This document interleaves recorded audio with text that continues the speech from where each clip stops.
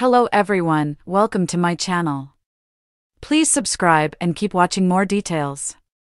Coronation Street's Bethany Platt to clash with Damon Hay after Weatherfield return. Coronation Street's Bethany Platt angrily confronts Damon Hay as they come face to face for the first time in January. When Bethany returns to Weatherfield, she's unimpressed to see that Damon has also decided to make a surprise comeback. Although Bethany has been away living in London over the past few years, she's aware of how Damon played a role in splitting up her mum Sarah's marriage to Adam Barlow. As they cross paths in the newly reopened Rover's return, Bethany realizes who Damon is and brands him a homewrecker over his past behavior. Damon doesn't have much time to argue back, as he gets distracted by a phone call regarding his jailed brother Harvey Gaskell and rushes out of the pub. However, with Sarah expected to reignite her relationship with Damon in the coming weeks, it's unlikely to be the last time that Bethany speaks her mind.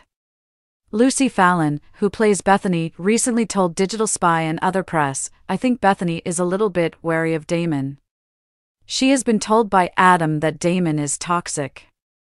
But also, Bethany wants her mum to be happy." In the new year, Sarah is saying that she's happy and she likes Damon.